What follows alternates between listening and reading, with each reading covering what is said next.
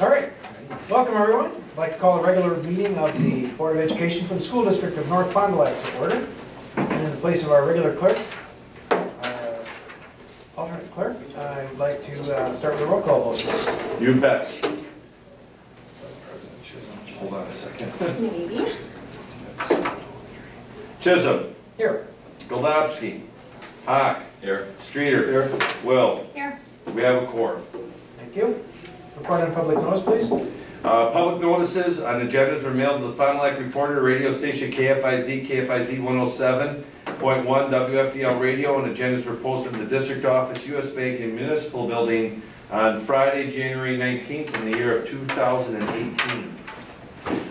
Please rise for the Pledge of Allegiance.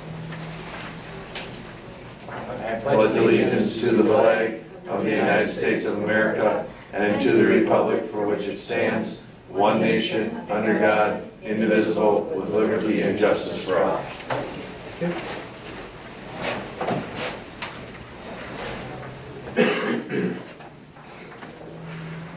Minutes of several meetings were distributed to the board members in the members package. Anybody have any comments, questions, or corrections? A couple. Aaron, I made it to the third one. Correct. But the first and second one, I'm listed as being present. Okay. So if we could just correct that. So this is being present and absent. So I've got 602 absent, and then I have you at the 8 o'clock. So 803 here. I have you absent on the correct ones here. What happened was that, so they're correct on here, that you were absent for the 7 and the 6 o'clock one, but present for the 8, correct? correct. And then also, President Chisholm, I believe Steve, you did too. If you notice that there's that blacked out things, so the board, the official minutes have those names redacted and not in it. And they also have underneath the guests are all consistent where it says Officer Hendricks and 2 guests. For all of them, the student and one of their parents did come. So those are all reflected, corrected in the board minutes here, and that I saw those errors. Any other questions? Corrections? If not, then those minutes will stand approved as amended.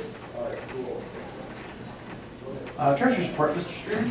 Cash balance on hand December 19, 2017, $304,171.90. Receipts from 12/19 through 1/22/18, $1,483,163.53. Transfers from investment accounts, $1,400,000. Total receipts, $3,187,335.43. Expenditures 12/19/17 through 1/22/18. $2,050,207.03. Transfers to investment account, $940,000. Total expenditures, $2,990,207.03. Cash balance on hand January 22nd, 2018, $197,128.40. Transactions. Bills are recommended for payment are shown on the attached list dated January 22nd, 2018, the amount of $1,781,106.65. Bills to be approved at the January board meeting. Pre-approved checks, $993,306.86. Board meeting checks, $787,799.79. Total bills to be approved, $1,781,106.65. All right, thank you. Does anyone have any questions regards to the expenses that were part of the members package? Seeing none, then what's the board's pleasure on bills to be approved for $1,781,106.65? I'll make a motion to approve. Second. All right, moved and seconded. Any further questions or discussion? If not, roll call vote, please. Chisholm. Yes? Goldobsky. Hawk. Yes. Streeter. Yes. Will. Yes. All right, motion carries. Clerk's report, please. Correspondence or donations? Yes, we have a few. I will pass these out. These are a couple letters.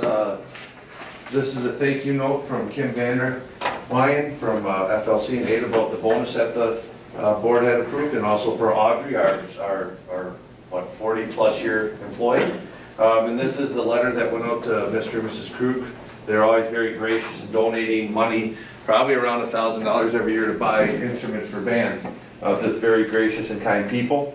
I had sent this also. This is the final thing from the 2017 Christmas. All the elves over at FLC at over 120 families. Just absolutely amazing. And then as far as other donations, besides the Vicky and Butch Krug, which are, they gave $998.99 for some timbals and a piccolo.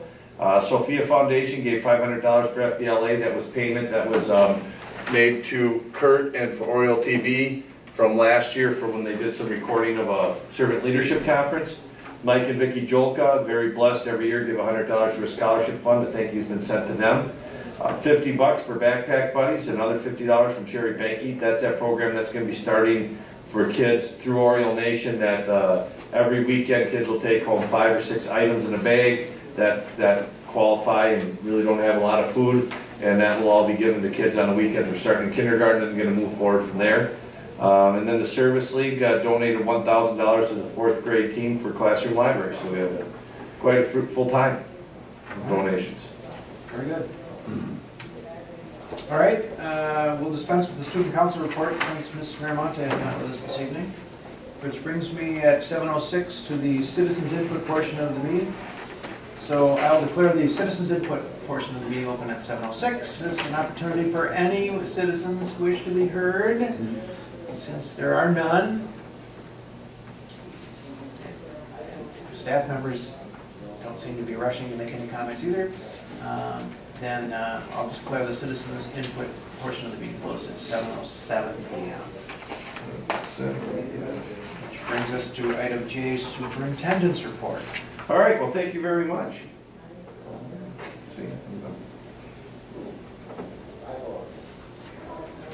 First off, Dave McCoo, he's from the north side of Oshkosh, so made a calculated decision with traveling so we can make that up. But he's the one from Schenck that does all of our audits, and things are going very well. But he'll be able to fill us in more, get us those documents, and within the next few months, he'll come and review that again for us of how things are going. So there's that. Personnel update. We're posted for the new student services director. That will be closing the 29th of January. I'm looking to assemble the team for that. If anybody would be interested, it's February 7th we're doing interviews. It's a Wednesday. I'm going to look to interview, depending on how many people apply, no more than 4 at this time. There'll be 4 different parts to the interview process. One is with a group of people that would include, if a board member want to be part of it, administrative team, teachers, probably about 10 to 15 people. Mike Gonzalez is going to take that person, or take tours. And then Maria Putzer, business manager, is going to facilitate a writing prompt to see kind of a little bit more of how they would communicate, and what they would do is with giving information about special ed and communicating with staff. And then the final part is an interview directly with me.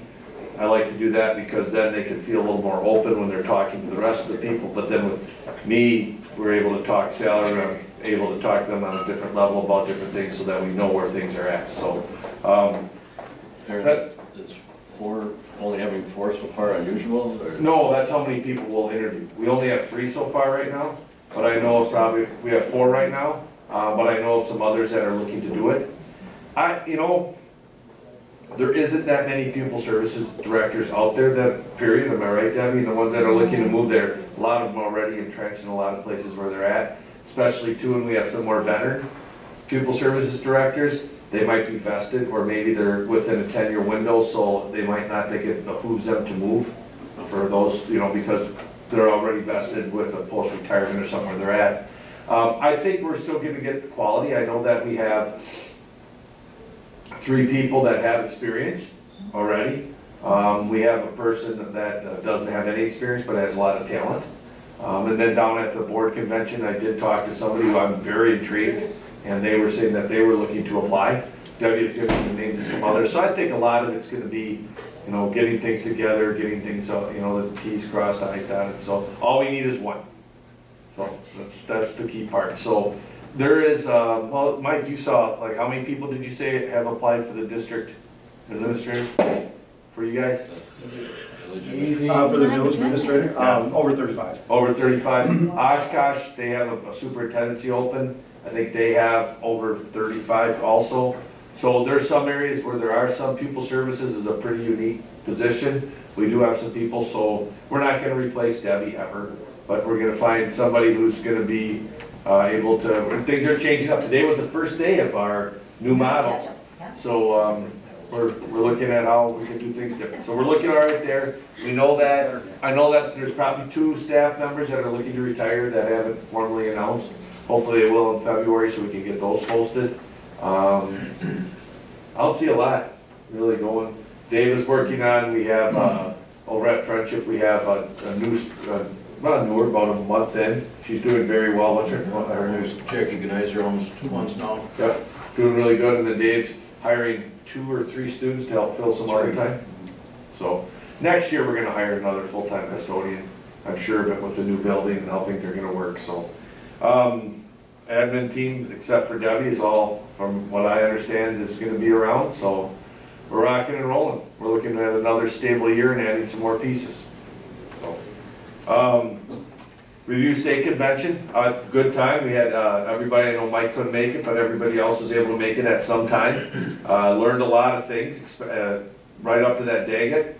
Bill Daggett at the end about what we can do, and I'm pretty excited about that. And how we can really make a difference and make some change at the middle and the high school. What he did is he looked at schools that were underperforming. They did some things differently, and within 5 years, they were some of the top performing schools without even increasing budgets. A lot of it has to do with how, what we focus on, and it's more about, they call them non-cognitive skills, work ethic, working through trauma, being decent, manners. And once you get those relationships going, then you look at relevance and rigor. So it's looking at things differently, but I think it's exactly what we're looking for middle and high school, and also a little for our elementary. So looking at, there's some cost to some professional development. It's nothing different. What it is just looking at things from a different lens. So that's something I took away from it. How about you guys? What did you guys get?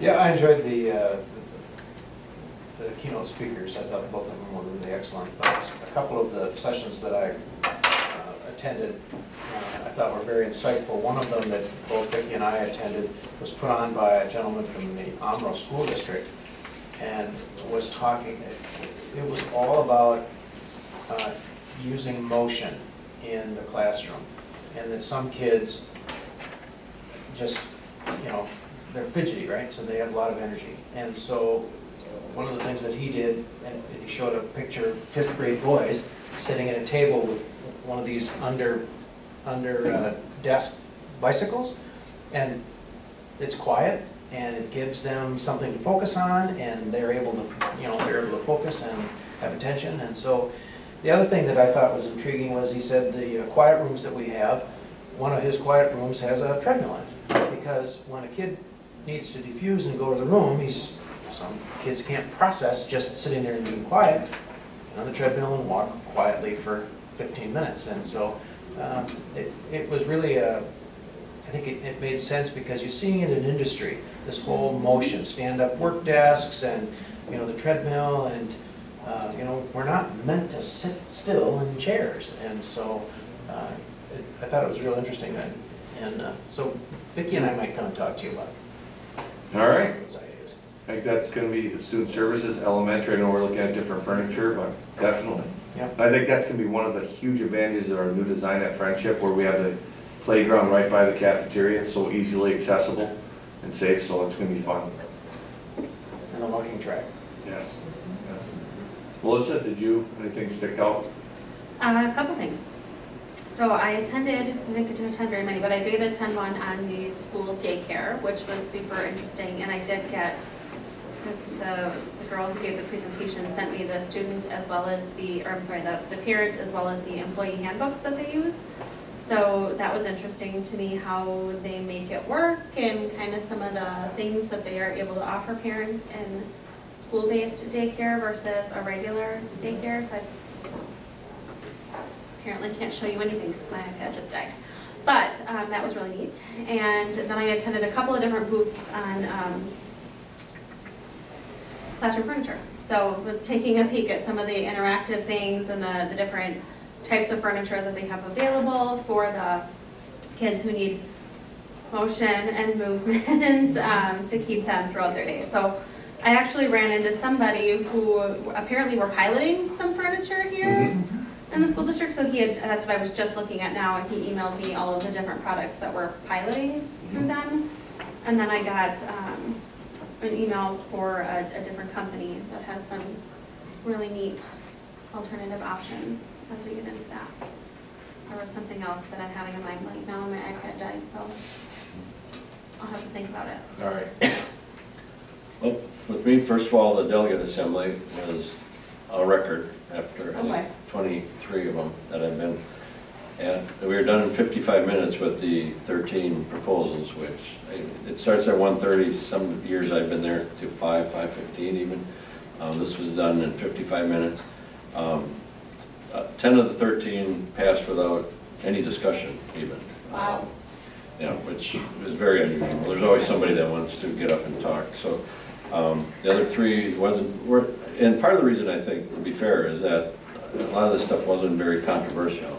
When I served on that committee, they said the goal was, you know, we have some things that everybody can agree with, but let's try to get some things that'll draw out some different viewpoints, and there wasn't much of that.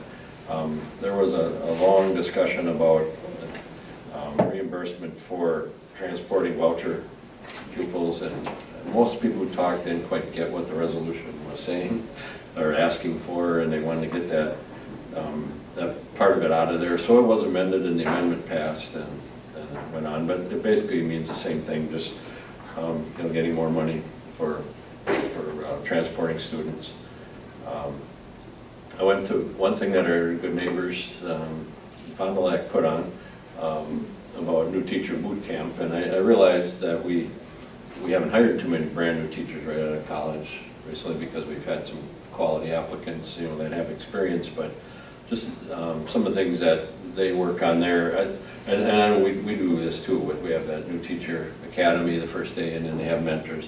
I think because they're bigger, they probably do a lot more, so new teachers don't get lost in the shuffle, but and then focusing on millennials, and getting them and keeping them, because millennials have a whole different view of how the world works than what some of us at my age do. For example, millennials want to be believed in, and they want to have the people around them believe, have people around them that they can believe in, like their principals or their other staff members.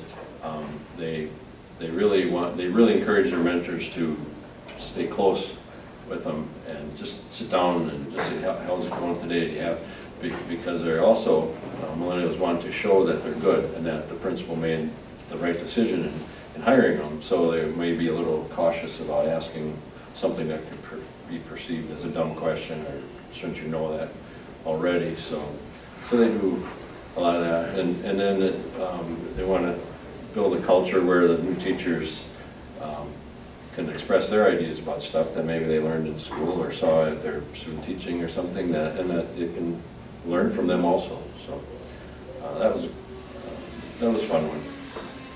And then the first 2 keynote speakers I thought were in all my years, among the best I've ever been to. I just really enjoyed both of them. Aaron, you touched a little bit on that. Dr. Dagan. The first guy, Robbie, the former guitarist for Hanson, on how he expanded went on from there, and all over the world as an ambassador with the State Department and doing different things culturally. He was a guitarist in Hanson? Yeah, he was a guitarist for Hanson. Yeah, he started. I missed the first part of his presentation. Oh my gosh, that's awesome. Yeah, he showed a few pictures of him in the background with the band performing. But, wow.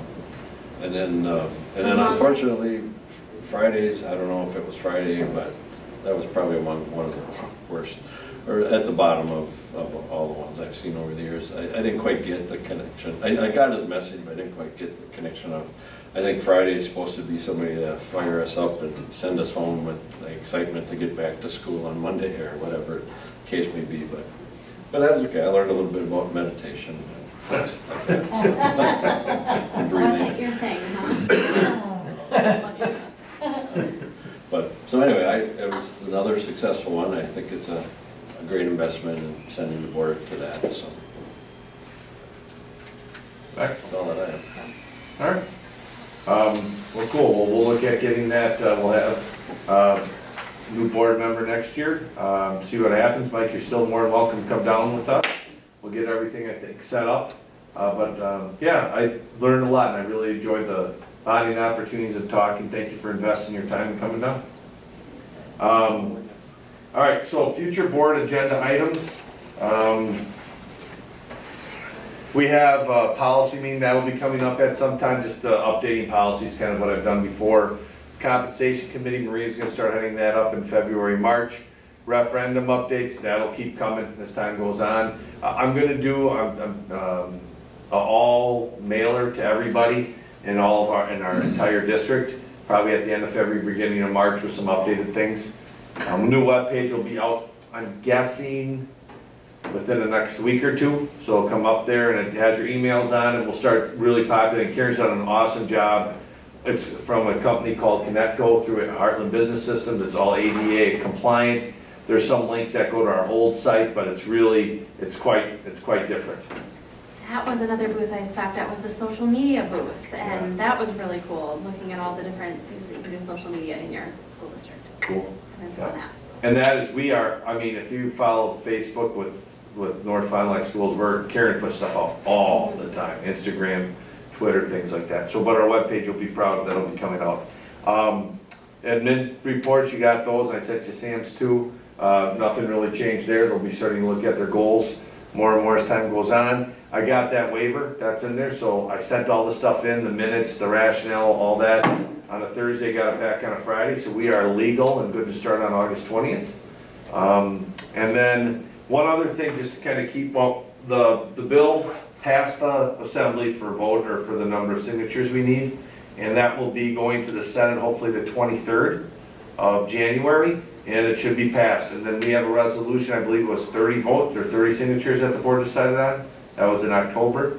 So unless that changes, what will happen is for the next election cycle, they'll need, somebody who wants to run for the Board of Education, School District North Fond du Lac will need 30 votes. So that will be a big deal. And that was, it took a long time to get there, but Dan Rossmiller kind of called us out and said, it's because of North Fond du Lac, and if you need something done, let us help you. But that took what, about a year and a half to do, and it's something that simple, so it tells you how, but that's how it probably should go. I'm thinking, pragmatism isn't a bad thing. One thing that you're very conscious of, and I'm going to ask for your input and possibly your help, there is 2 bills out there currently right now. One is from Amanda Stuck, who's from the Northern Fox Valley. Very nice person. She was up at the legislative breakfast. There'll be another one coming out probably beginning of February. She has a bill out to get equal aid payments. For instance, we get probably, let's say, $8 million. We get a little more than that, but $8 million in state aid. Right now, we get 15% of it in July, and then we get 25% the next quarter, 25% the next quarter, and then 35% in June at the end. So what happens, that's how it goes for all districts. Now, you've heard of short-term borrowing, and that's the main reason we have a fund balance. We have it because sometimes, our budget looks in the deficit because we're growing so much, so we have to invest in things, but at the end it works out. So we need those resources in order to invest in things so we can meet our students' needs that we know we'll get from our enrollment. But the main reason a lot of people hold on to fund balance, well, 2 reasons. One is for building projects and things later on to save, but there's different mechanisms for that now. Fund 46 along with Trust Fund 73, which we use for post-employment benefits. So there's mechanisms for that. So really the fund balance has been out there for not having a short-term borrow, and to make sure that also bond rating, there's also things that can really impact it. So we're getting closer and closer because our fund balance is staying at about $3.2 million, but we've increased $800,000 in our budget, so that $3.2 million goes from a 22% to a 21%, even though the amount stays the same. Well, we're one of maybe very few districts that don't short-term borrow. Some short-term borrowing costs $100. Some districts, I think, budget $80,000. I think Milwaukee and Madison probably budgeting $100,000 plus, if not more.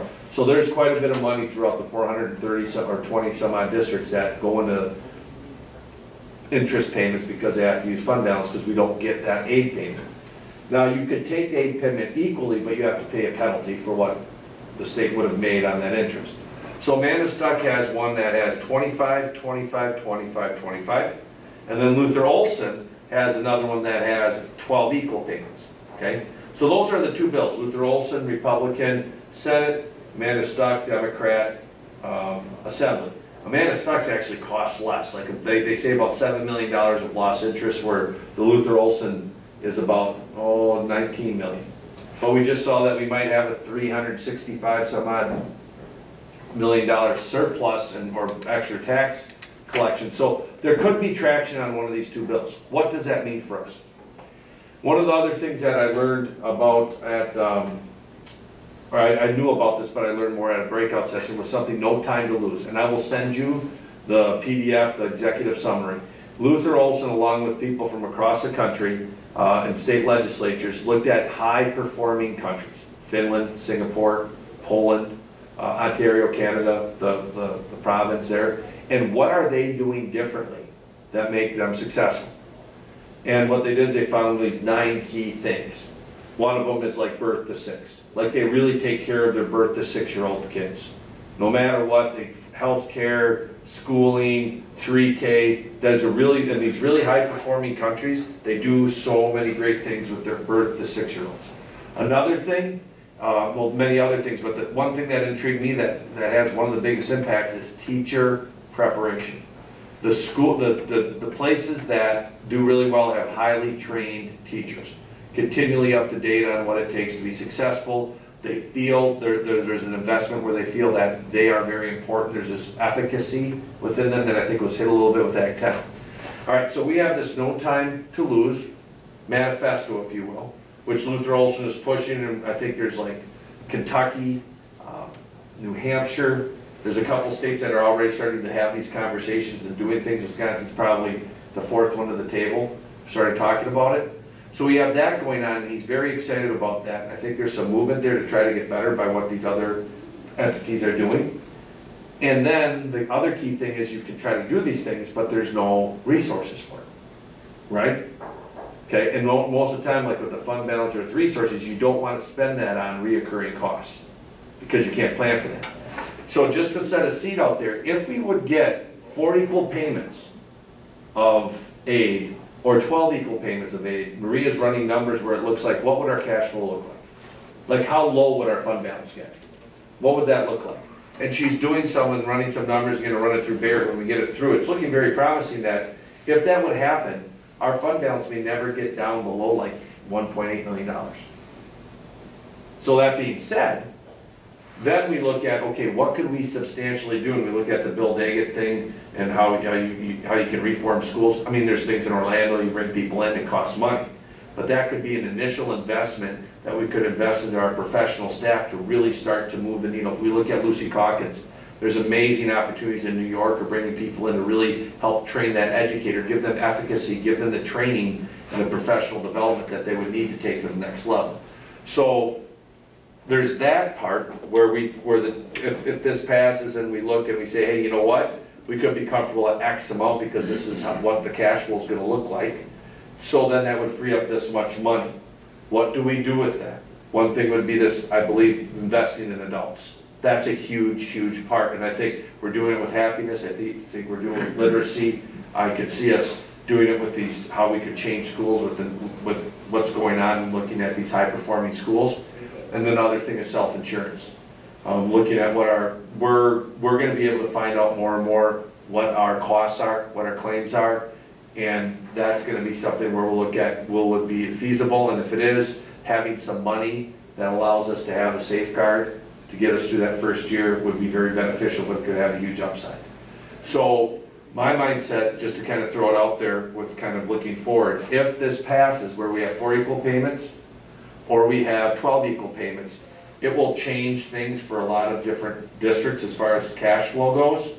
Still have to be conservative, make sure we have enough in the bank just in case things happen, but then really utilize those other funds to make an impacted difference that not only would change things now, but setting that stage would change things for years to come.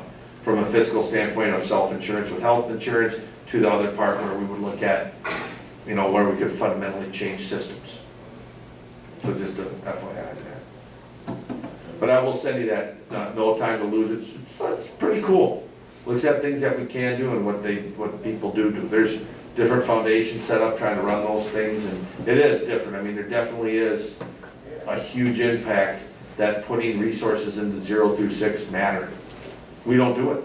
I mean, we do have different, we have CHIP, you can hear it right now, there's a lot of programs being pushed around and talked about not being done. But when a kid comes in with everything being met or better, having as much as they can get met from emotional, physical, nutrition, makes a big difference. And that's what these countries and these provinces are finding. And the teacher, having teachers who have efficacy and know and are invested in and feel that education is a profession that's noble and they have the tools, it's huge. So I'm just saying that if kind of in the mind, if these things happen, where could we get the best leverage for not only now, but for perpetuity, if you will, to set our district up for years to come. Just an FYI. That's all I have as far as other announcements. All right, thank you. Item K, next on the agenda, new business. Number 1, discuss and consider set open enrollment pupil limits for the 18-19 school year. All right, as you can see up on this graph right here, what we did is we projected forward. If you look at the 17-18 enrollment, you'll see we have 87 at 4K. What we did is we just moved 87 to 5K, 93 to 1st, okay, 99 to 3rd. So what we did then is you look at our limits for each grade level of K through 5 is 100, 7, 8, or 6, 7, and 8 is 110, and high school is 115. So if we were maxed out, you would see that in 4K we don't have a limit per se. But you'd see that, you know, we'd be rocking and rolling. So right now, special education is closed, but here's the recommended limits for next year. Now this is all fluid. We could have people leave, more could open up. We could have people that would move into our district and close. But the reality of it is that we have that limit on the side that we stay true to. Now, as you can see, in 10th grade, we have 117. They moved into our district. There's nothing we can do about it. You can't kick somebody out that's open enrolled. So what I would recommend is that when we look at our 18-19 available, that's regular education and EL, that we have 5K is 6, and then 4, 4, close, close, close, 3, close, 6, 7, close, 4. That's why I say we can't grow much more unless people move here. We just don't have the space. And then still allow that anybody who would be a kid of one of our staff could open enroll here regardless of what programs they would need. And then finally, I'm going to be bringing in February, Karen Bartel, Beth Dardis, Dr. Matthew Dahl. They're working on a charter school for the exceptional learners. I'll get kind of an overview of it, and the board needs to endorse that. And what would happen is it'd be a grant for like $800,000 over 5 years. 1 year of planning, and then 4 years of implementation, would impact like 40 kids, and their target population would be kindergarten through 5th grade, or 6th, 5th grade. It'd be these exceptional learners. Remember how we talked about teaching to the edges? So it could be kids that have hyperlexia or on the autistic spectrum that are brilliant, but yet being in that same environment. For instance, if you've got a kid who's working and they really love doing things with VEX robotics, and then you have to move on to English. The kid like that can't function, they want to go in there. So it would be more project-based things where if you're doing something with VEX robotics, teachers then would curtail that instruction to have the English, the science, the math, all go through those projects. So it's like you could focus, move on, and we'll be looking at how we can really redo the way that we look at how we educate these exceptionally talented students at both ends of the cognitive spectrum. Now, and that's a partnership with Asian, and they have some, they're looking at possibly wanting to also 4K. Right now we partner with Arts for Kids, and they do most of our 4K, if not all of it right now in Head Start. Looking at next year possibly having the Trefford Center have 2 sections of 4K here, along, and then still have Arts for Kids have 4K, and then also have Head Start. The idea is a lot of kids from Fond du Lac would want to come here, and they might have IEPs. So also within here is that 4K special education could be accepted here, but they wouldn't be necessarily eligible for continuing education in the district, unless we had to have room. So if we do get that charter school, and then those students that are in 4K, those parents want to continue that, and we have that charter school, we would have room for those students. If we didn't, the idea is that just because we allow a student in for 4K, there's no limits, even if they're special education, they would be told that they would have to reapply for open enrollment 5K 1, 2, and 3. Make sense? Would this be just here in North Fond du Lac, or would we do it in a consortium with other districts? Just us right now. Us with Agnesian. It could very well open up to serve kids in Fond du Lac and all over, but from the charter school application process, it's pretty much a district, and there'd be a lot more moving parts to do. But we got Karen Bartelt, we've got Beth Dardis, we got Tiffany Torres, Debbie's been helping out a little bit, Matt Dow, what's Miss Putty's first name? Meg Putty from the Trafford Center. They're really, really interested, and they're helping and doing it. So we already have that cohesive group that's working on it, and they're running with it. And I said we just support, and the district is supporting. I believe it's going to be $6,000 to $9,000 to have CISA help us write it. But then, what if we would get it? We wouldn't owe the writers anything more, so we worked out that deal. So there's different things that will come. But what I'll bring to you in February is a letter that I'll take information that I'll ask the board to endorse this application for this school. And then if they get the charter grant, great. If they plan it for a year and then implement it, and then that would change some things as far as this goes too. But for next year, my recommendation is this is what we use. The most important line here is that line on the right, which is our total number, and then the current one, which is right in the middle. And what I've done, you'll see the numbers don't quite add up, like 87 to 100, 87 plus 6 is only 93. Well, we saved 7 because kindergarten, a lot of people move in or haven't been here coming more. So we're saving 7 spots for kids that will move into our district. So, and if you'll see like 93 plus 4, there's still 3 openings for people who could move to our district. Well, back to the charter thing, would it be limited to just certain types of students, or? It would be open for everybody legally, it has to, but it would be designed for those students. So it's kind of like Sears. I mean, it's designed for a specific type of student. Anybody's open to apply for it, but by how you design it can hopefully get the right people into it. It has to be for a specific group, but you can't isolate others from not doing it. Right. But we would hope, that the idea is that people wouldn't want to go there if it wasn't the right fit for them. And what are we thinking is the right fit of the student? Students that learn through hyperlexia, which is a reading program, Steve, where everything is made visual, even things like sight words. Beth Dardis and Karen wrote the manual with Dr. Gerald Trefford that they're using at the Trefford Center to the research manual on this, and we're involved now. What, is it 5 years? Yeah, and it would be just those. Not just those, but it'd be more that project-based type of thing. But also, like Debbie had said, hyperlexia, where you have brilliant kids that just learn different. Sure. Okay. So, but you could also have, I mean, you've probably met some people that are really smart but are socially inept sometimes. You know, and so you have some people who would need to learn. It would be a comprehensive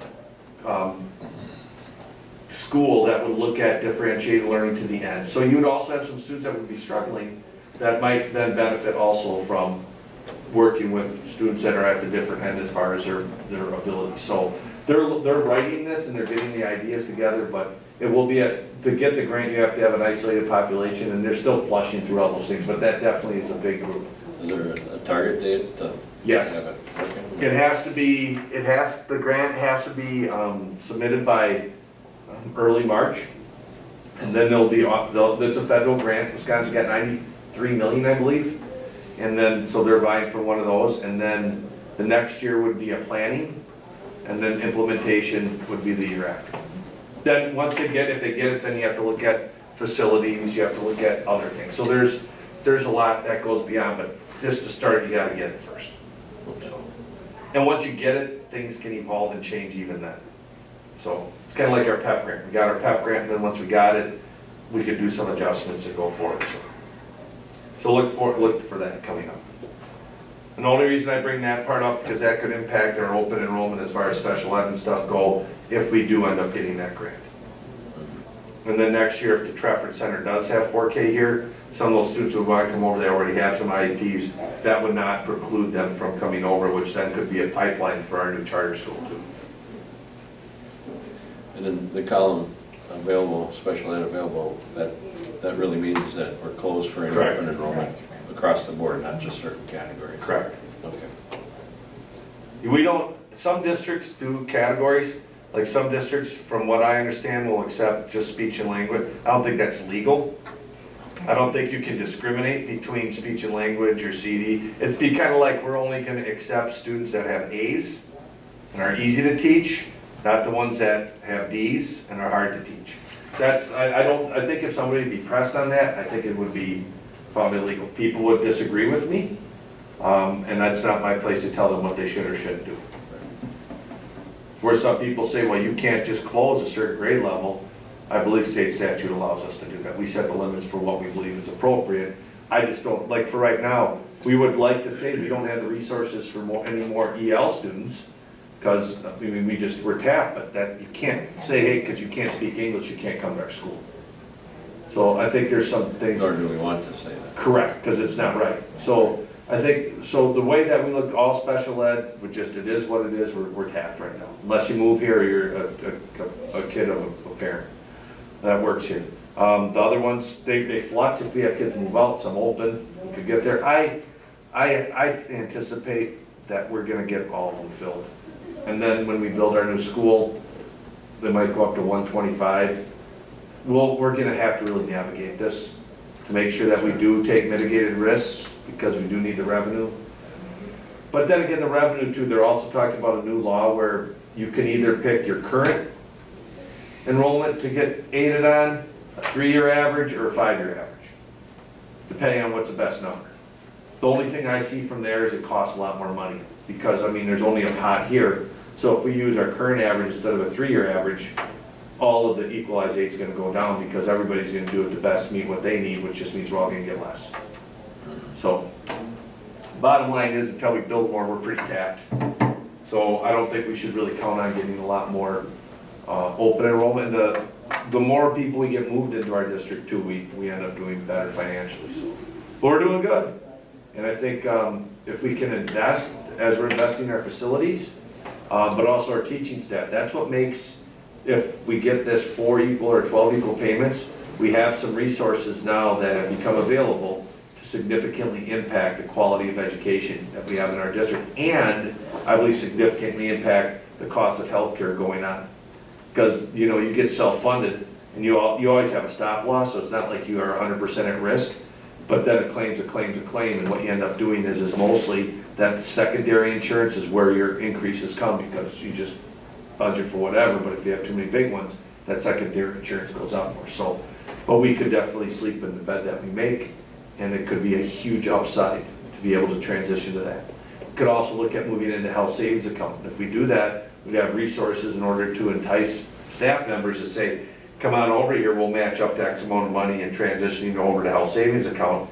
Now all of a sudden, we drop the deductible, we just save $500,000 in the deductible that we put in HRA, and now you have motivated staff that watch their money, and if they don't spend it, it's theirs to keep.